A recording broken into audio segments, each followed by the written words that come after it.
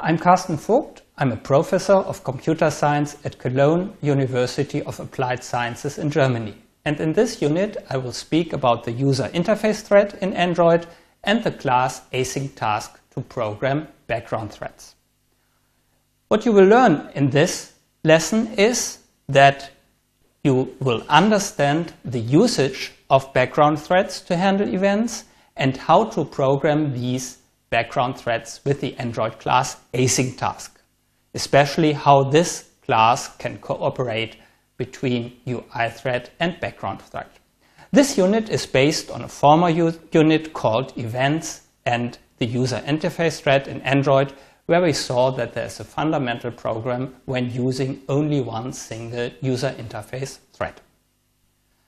What is this problem? The problem is that event handling must not block the user interface thread. It must not block the main thread. Otherwise, the software will react too late, the GUI might freeze, and you might get an application not responding error. The solution to solve this problem is to handle long events not by the main thread itself, but by dedicated background threads. What are the steps to use such a background thread? First step is that the user interface thread, the main thread, detects an event. And in reaction to this event, the main thread starts a background thread which has to handle this event. The main thread transfers parameters to this background thread and afterwards immediately continues with its work. The background thread handles the event in parallel, concurrently to the main thread. While executing its operations, the background thread can inform the main thread about its progress. It can do this multiple times, and finally the background thread will return its results. It will send them to the main thread or will publish them directly on the graphical user interface. In Android, there's a special program doing this. In Android, the problem is that threads other than the UI thread cannot access the graphical user interface directly. The reason for this is that access to user interface elements is not thread safe. That means if multiple threads access the user interface, they may disturb each other. So the graphical user interface can be only accessed by the user interface thread. Other threads must send their results to the user interface thread, and in turn the user interface thread will publish the results on the interface. And for this reason, programming can get quite complicated. But in Android there is a helper class, AsyncTask, which makes things easier. The purpose of AsyncTasks is to perform operations concurrently at the same time as the UI thread by using background threads. They can cooperate closely with the user interface thread. They take parameters from the user interface thread, they inform it about their progress, and they return the results to the UI thread. You can program such async tasks by using this class AsyncTask, a helper class to make programming background threads easier. This class is characterized by having generic types for the parameters to the operation, for progress information and results, and it provides methods for the individual execution steps. This is the definition of the class AsyncTask. You see first that this class is abstract, so you must write a subclass to use it. There is an abstract method called doInBackground, which defines the event handling operation and which you as the programmer have to program. Second, we have three type parameters. The class is generic and therefore has type parameters. First one is called params, which is the type for the parameters for the operation. Second is called progress, which is the type for the values describing the progress of the operation. And the third is called result, which is the type of the result of the operation.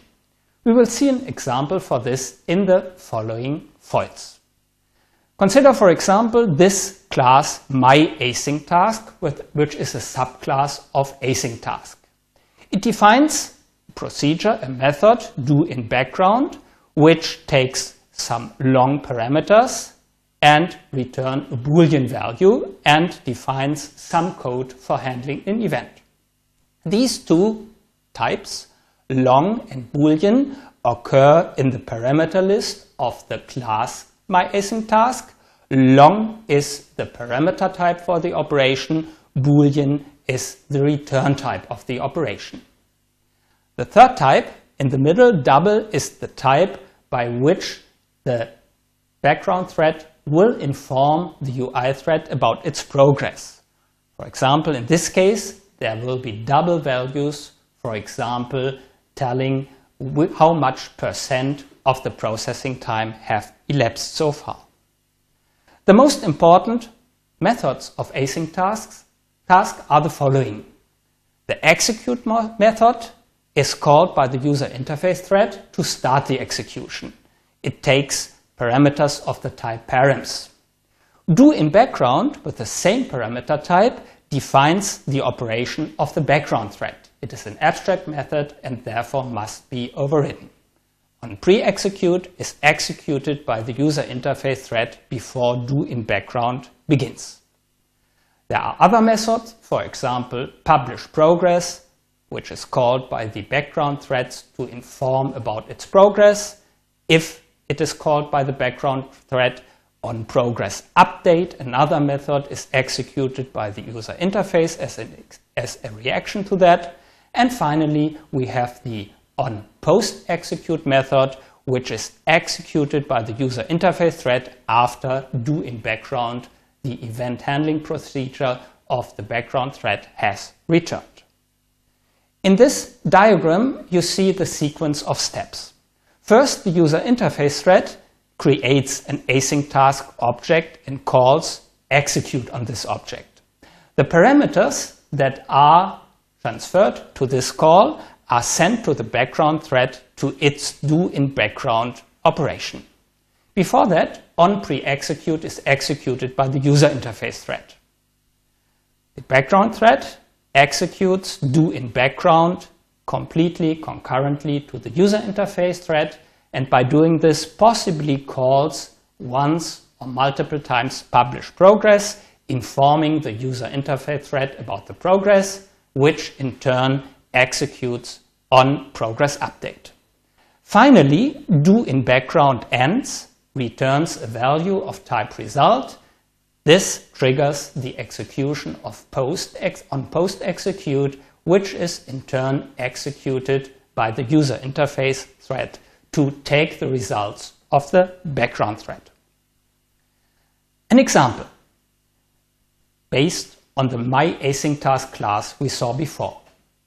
First, the user interface thread creates a myAsyncTask object and calls the execute method on this object. You don't need this to program this execute method, it is there by itself.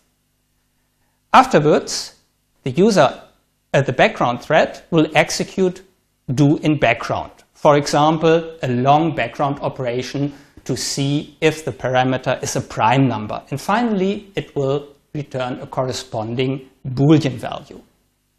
This triggers in turn the execution of the on post execute method by the UI thread.